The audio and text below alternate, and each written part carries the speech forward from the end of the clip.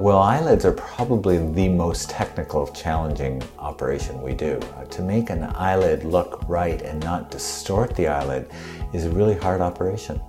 And it takes a lot of conversation with the surgeon to make sure that the patient knows exactly what they're going to get before they have an eyelid surgery.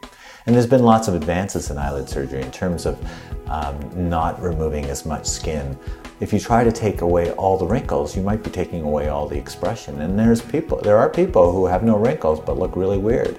And that's the balance. The balance is to make it look natural, and the key is not to overdo it.